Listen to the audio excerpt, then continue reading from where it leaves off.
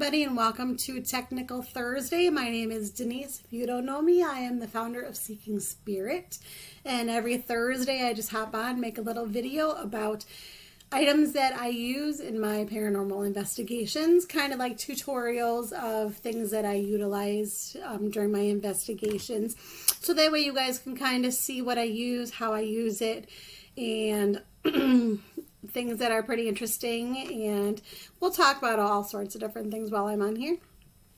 So today I wanted to hop on and I wanted to talk about everyday normal items that I use during investigations. The one thing I love about doing investigations is you can use a everyday normal item and turn it into a paranormal piece of equipment to use to communicate with spirit. So I just want to go over a couple of things that I use in my investigations, and then I want to talk about a couple of things that I'd like to get that I just haven't used yet. So the first thing I use a lot is a flashlight. And this is they call it a Meg flashlight. And the reason why is because it turns. It doesn't have a push button. It doesn't have like an up-down button. It turns. And one of these times I will go into more detail about these because they are great to use.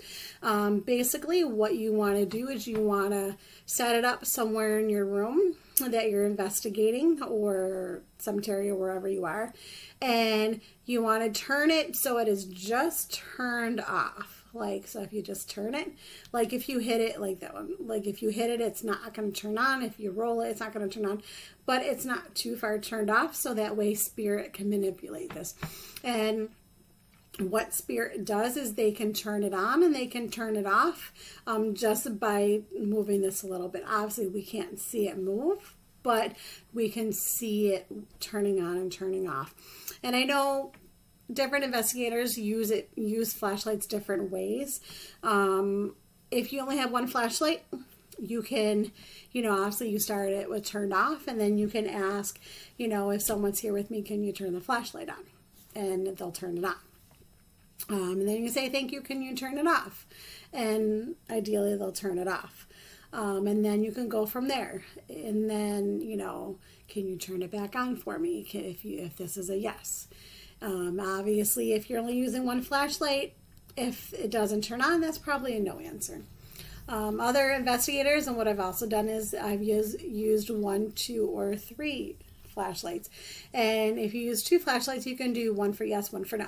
You can tell the spirit if it's a yes answer, turn the left one on.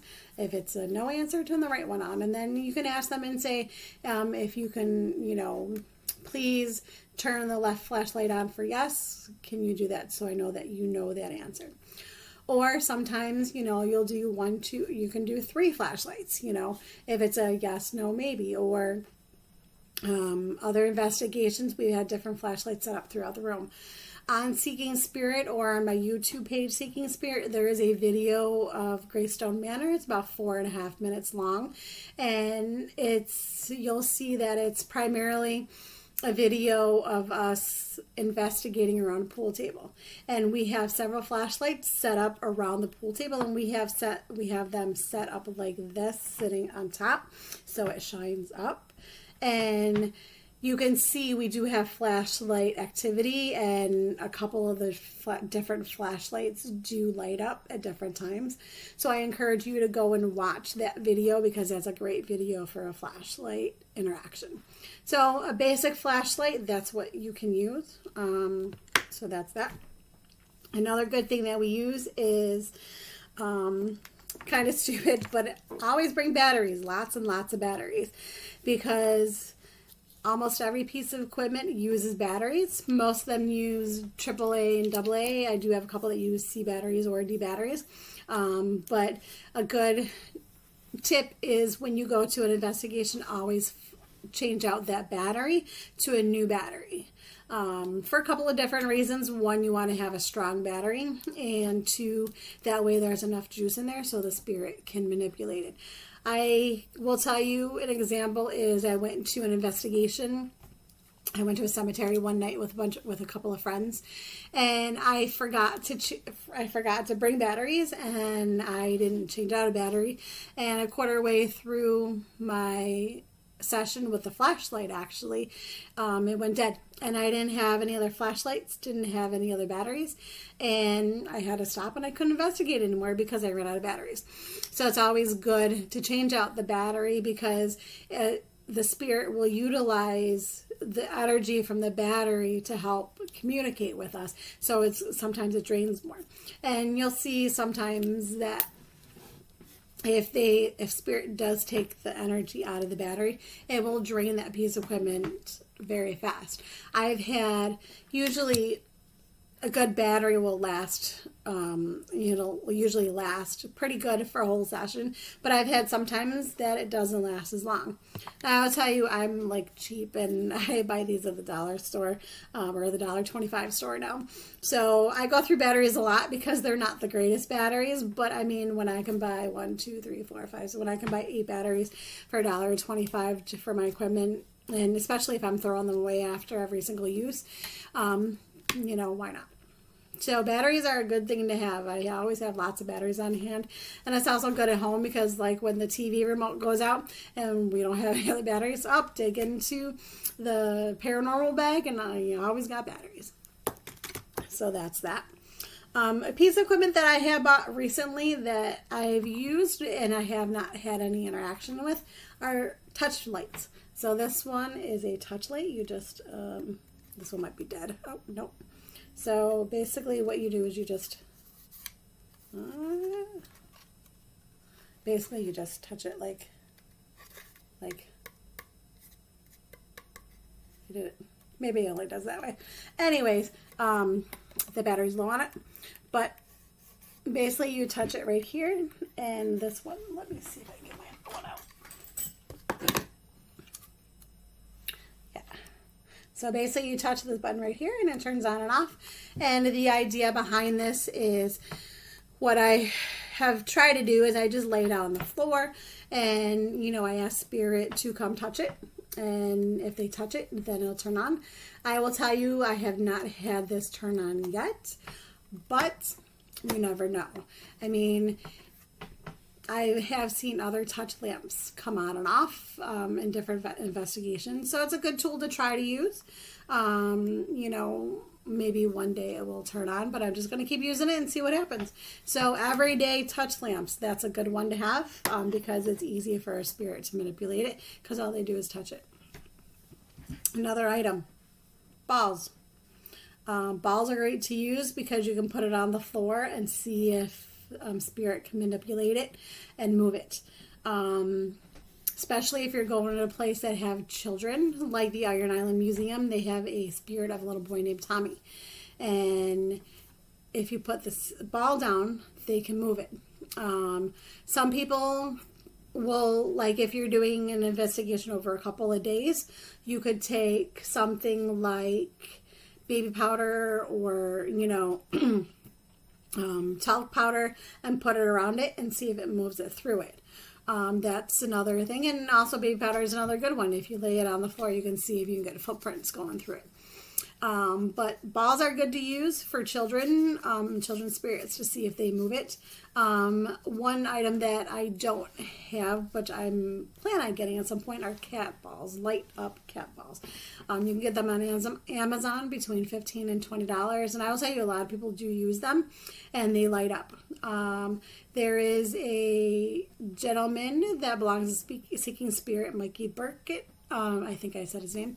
I do share some of his videos.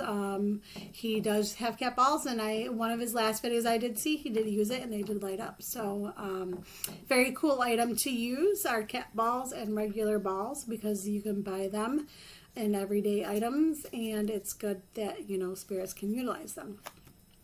Another thing,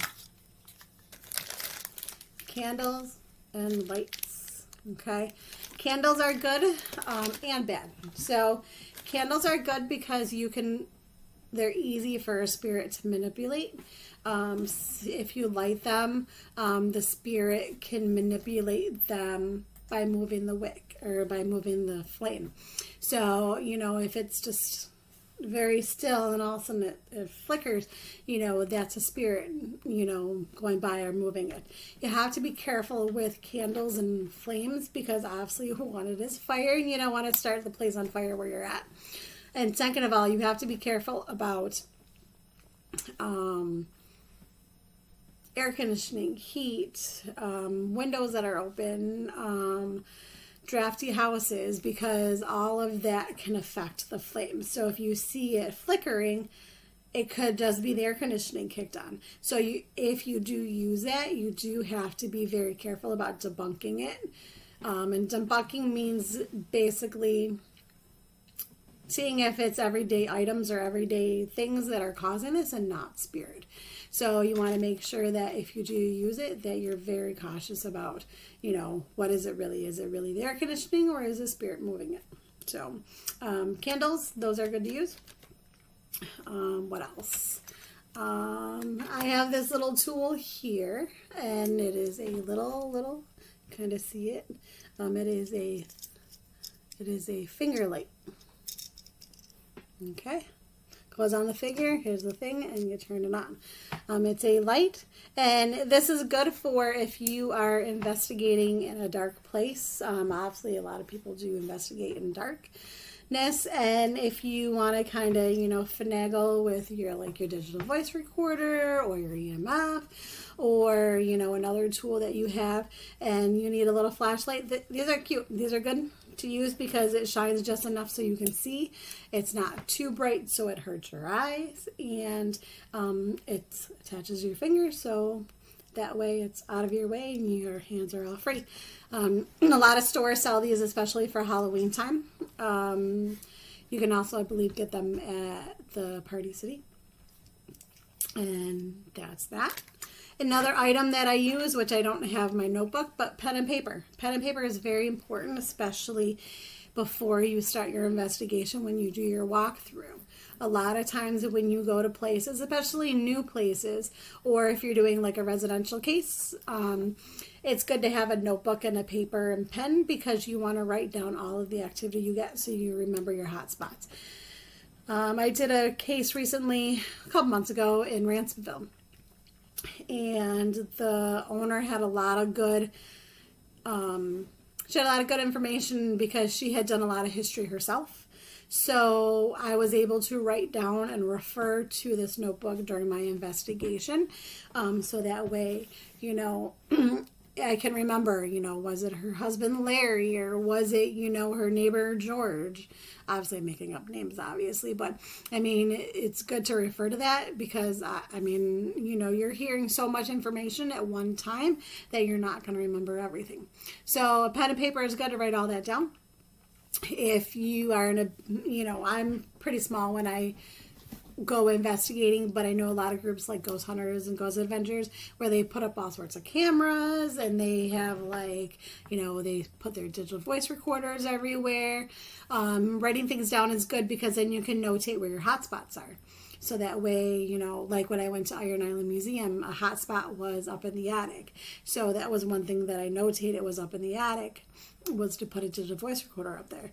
And I also wrote what kind of activity they got when they, you know, when they are in their building all the time. So that way, when I'm doing my analysis, I can go back and I can refer to it and like, oh, they had footsteps. Well, I got footsteps. So this kind of validates what they're saying. So pen and paper, that's another good one. Talked about the talc powder, the baby powder. That's a good one. I don't have any with me. But I think that's pretty much it. That's like that's all the normal stuff I bring that everybody uses day to day in your house. You know, like I said, the things that you can use are endless. You know, you can pretty much take almost anything that you utilize in your house every single day and you can turn it into something that spirit can manipulate. You kind of got to think out of the box a little bit. And that's one of the good things I love about investigating is you can think out of the box. You know, who would have thought you can take a light up cat toy and use it to talk to the paranormal? I never heard of that until last year. So kind of neat, kind of cool thinking. So what do you guys think? What do you guys want us to see investigated? If you guys have something really interesting that you'd like me to use during my investigations, let me know, and I will be more than happy to investigate it with it. You know, ideas are endless. So let me know what you guys think, your thoughts, comments. Just let me know, and don't forget, if you have not subscribed to the Seeking Spirit YouTube channel, just hit that like button and subscribe. Thank you so much for your time, and you guys have a wonderful day. Thank you, and have a good day. Bye.